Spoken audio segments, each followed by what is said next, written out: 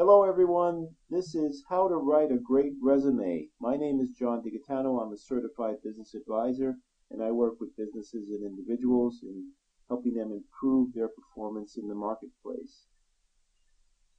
So this is your roadmap to writing a great resume.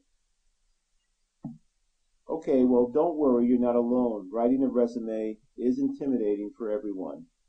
It takes some time and energy, and what makes it difficult is knowing what to include and what not to include, and what to highlight and what to de-emphasize, etc. Putting all the pieces together is really the key, and that's what we'll show you here in this class.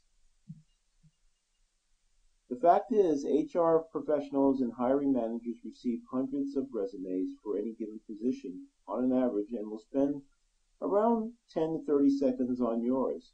So organizing the information incorrectly could cost you a shot at an interview and is a very common mistake made by job seekers.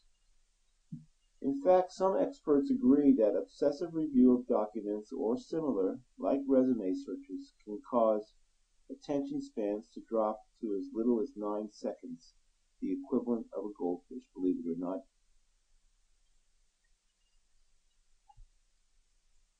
Why is a resume so important? Well, in Wikipedia, it says a resume is a document that contains a summary of relevant job experience and education. The resume is typically the first item that a potential employer encounters regarding the job seeker and is typically used to screen applicants, often followed by an interview. When